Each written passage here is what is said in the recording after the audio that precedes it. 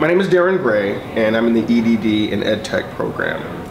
And how this program has benefited me professionally is when I talk to students, and I talk to undergraduate as well as elementary, middle, and high schools.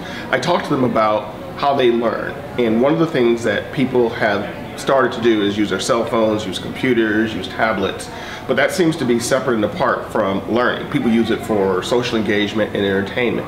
When you start talking to people about how they can use their phone or how they can use their computer to gain knowledge, to gain information, then that helps them to see their possibilities. So the program helped me to serve underrepresented communities by connecting them through the use of the technology they already have with education, with tools, and with skills that they need to increase their ability to learn and increase their employment opportunities.